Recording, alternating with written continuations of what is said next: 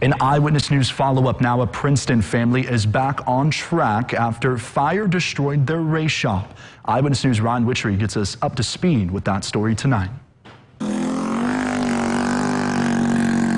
Some people may be born to run, but Eli Holden was born to race. Eli was awake for the races. He was zoned in.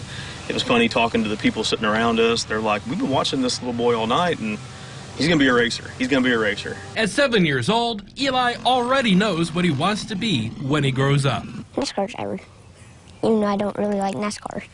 Earlier this month, a fire at the family's race shop destroyed the building, including Eli's race car. But more than a week after the fire, Eli was back on the track this weekend in Marion, Illinois.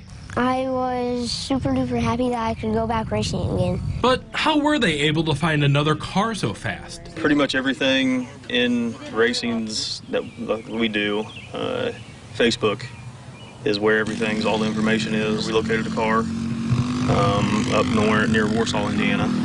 It was a car that was somewhat similar to the car we had. After Matt makes the adjustments to get Eli up to speed, they already have plans for what's next.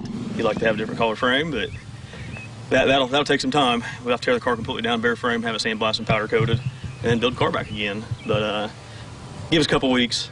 He's going to stay pretty persistent on getting that changed, I think. Eli's final race was postponed until next weekend, giving Eli and his dad more time to work on his new car. Ryan Witchery, Eyewitness News.